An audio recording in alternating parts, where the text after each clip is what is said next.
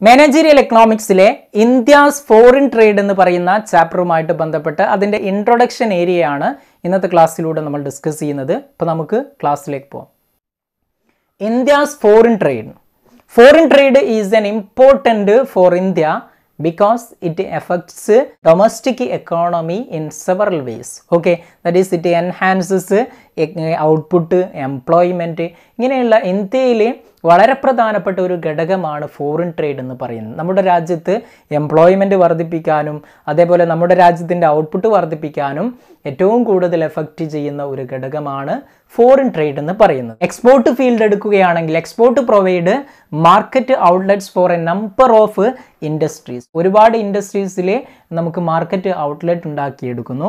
ഇമ്പോർട്ടിൻ്റെ കേസിലാണെങ്കിൽ imports R A source of supply to many other industries. Okay, ഒരുപാട് ഇൻഡസ്ട്രീസിന് എന്താണ് ഒരു source of supply ആണ്. അപ്പോൾ ഫോറിൻ ട്രേഡ് എന്ന് പറയുന്നത് it contributed to the economic growth of India. നമ്മുടെ രാജ്യത്തിൻ്റെ സാമ്പത്തിക വളർച്ചയ്ക്ക് ഫോറിൻ ട്രേഡിൻ്റെ കോൺട്രിബ്യൂഷൻ വളരെ വലുതാണ് എന്നുള്ളത് നമ്മൾ മനസ്സിലാക്കുക. Okay, characteristics of India's foreign trade.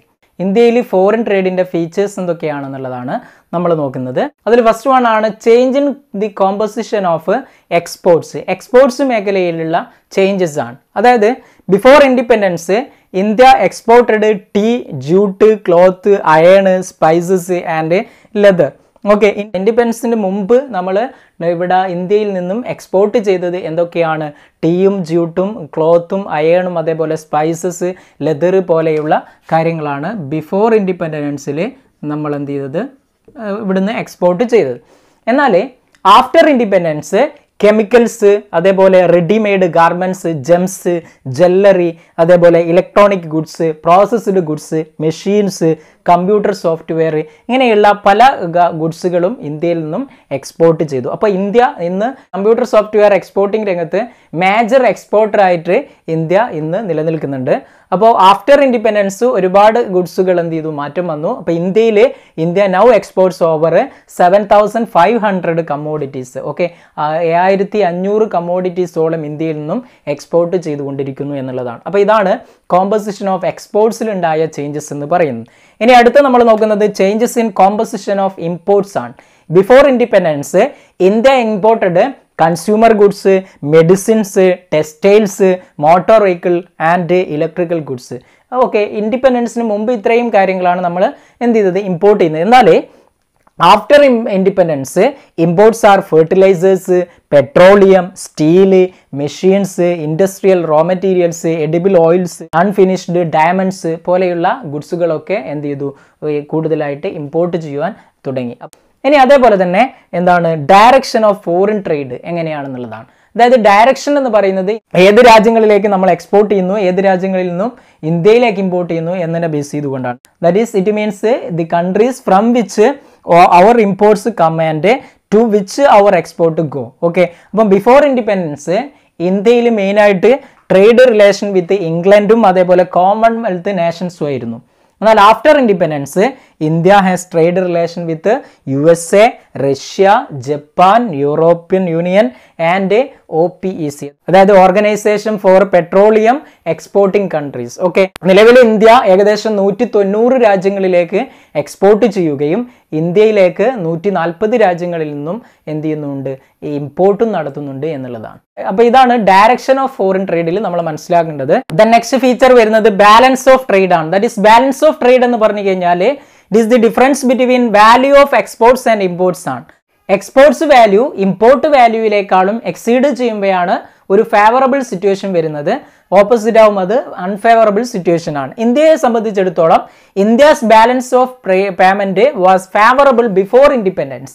Before independence ഇൻഡിപെൻഡൻസിന്റെ മുമ്പ് നമ്മുടെ രാജ്യം സ്വതന്ത്രമാകുന്നതിന് മുമ്പ് ഫേവറബിൾ ആയിരുന്നു ബാലൻസ് ഓഫ് പേയ്മെന്റ് എന്ന് പറയുന്നത്. പക്ഷെങ്കിൽ ആഫ്റ്റർ ഇൻഡിപെൻഡൻസ് എന്ത് ചെയ്തു ഇറ്റ് ബിക്കംസ് അൺഫേവറബിൾ. അത് അൺഫേവറബിൾ ആയിട്ട് മാറിയിട്ടുണ്ട് എന്നുള്ളതാണ്. ഇനി നെക്സ്റ്റ് വൺ ഡിപ്പെൻഡന്റ് ട്രേഡ് ആണ്.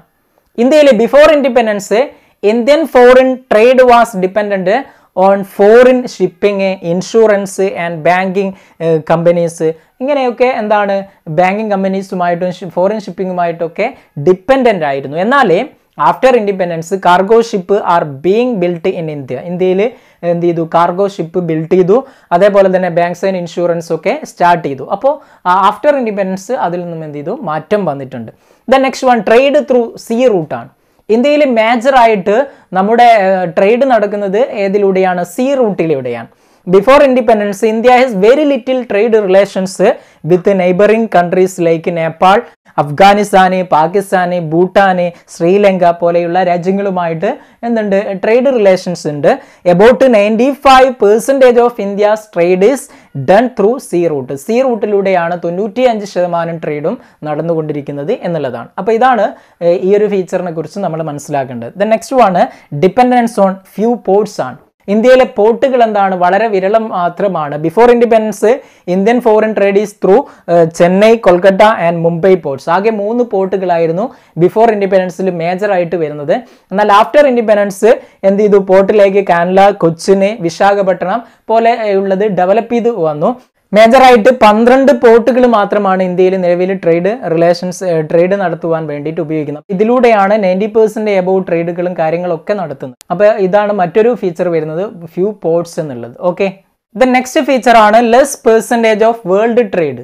വേൾഡ് ട്രേഡിൽ പെർസെൻറ്റേജ് എന്താണ്, വളരെ കുറവാണ്.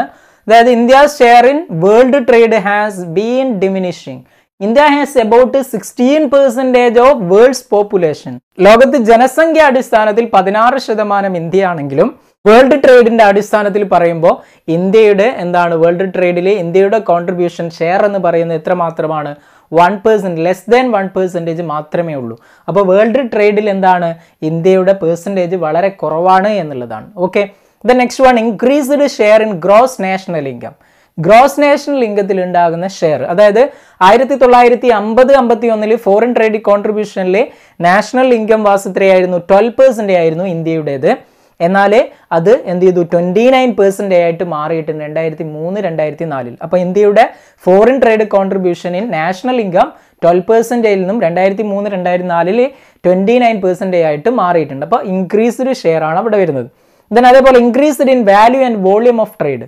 വോളിയം ഓഫ് ട്രേഡിലും അതേപോലെ തന്നെ വാല്യൂയിലും ഇൻക്രീസ് സംഭവിച്ചിട്ടുണ്ട്. 1950-51 എക്സ്പോർട്ട് എന്തായിരുന്നു, 608 കോടിയായിരുന്നു. എന്നാൽ എക്സ്പോർട്ട് എത്രയായിരുന്നു, 606 കോടിയായിരുന്നു. എന്നാൽ അത് 2003-2004 ഇൻക്രീസ് ചെയ്തു. എത്രയായിട്ട് മാറി, 6,52,475 crore ആയിട്ട് ഇൻക്രീസ് ചെയ്തു. അതായത് എക്സ്പോർട്ട് ഇൻക്രീസ് ചെയ്തത് 2,93,367 crore, ഇമ്പോർട്ട് എത്ര, 3,59,108 crore ഇൻക്രീസ് ചെയ്തു. അപ്പോൾ ഇവിടെ വാല്യൂവിലും വോളിയം ഓഫ് ട്രേഡിലും എന്ത് ചെയ്തിട്ടുണ്ട്, ഇൻക്രീസ് സംഭവിച്ചിട്ടുണ്ട്. അപ്പോൾ ഇത്രയുമാണ് ഇന്ത്യാസ് ഫോറിൻ ട്രേഡുമായിട്ട് ബന്ധപ്പെട്ട് നമ്മൾ അറിയേണ്ട ഫീച്ചേഴ്സ് അല്ലെങ്കിൽ അതിൻ്റെ ക്യാരക്ടറിസ്റ്റിക്സ് എന്ന് പറയുന്നത്. ഓക്കെ.